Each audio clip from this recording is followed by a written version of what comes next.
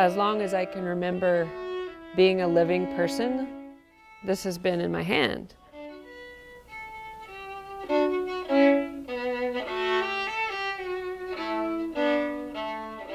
As a child, all through my life, I always had my violin. When I was 3, my mom and my mom's sister, who had 2 kids, decided we were all going to play violin. When I was 5, I started playing in an orchestra. I think all it takes is an understanding of harmony and the ability to tell your own story on your instrument.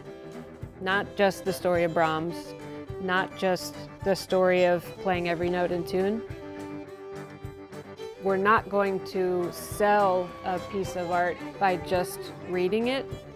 We have to act it, we have to believe it, we have to have experienced those emotions, so we have to have lived.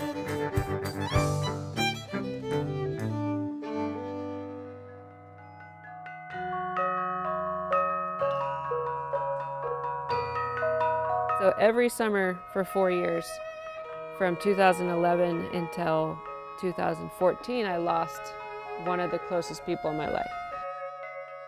I lost my grandmother, my former mentor, my mother, and then my grandfather. Thank you all so much for coming. As you know, we're here to honor my mom. The 1-year anniversary of her passing was September 19th.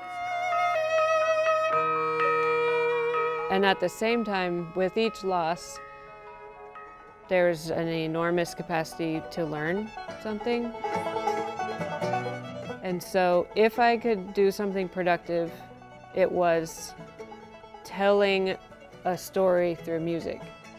And I feel really, really fortunate that I had this tool to guide me through that. And I had enormous amounts of productivity, especially as an improviser and a composer.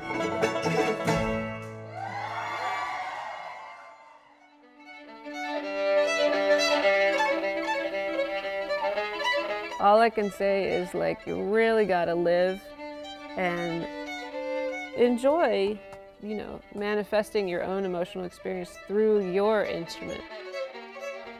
So it's basically go out and live life.